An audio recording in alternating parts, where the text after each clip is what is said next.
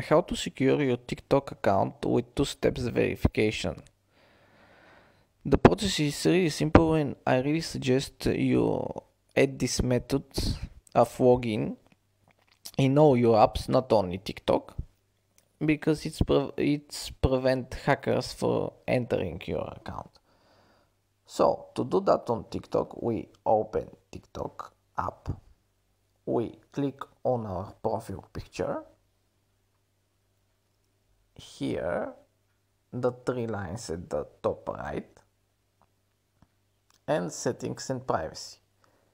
Here, security and login,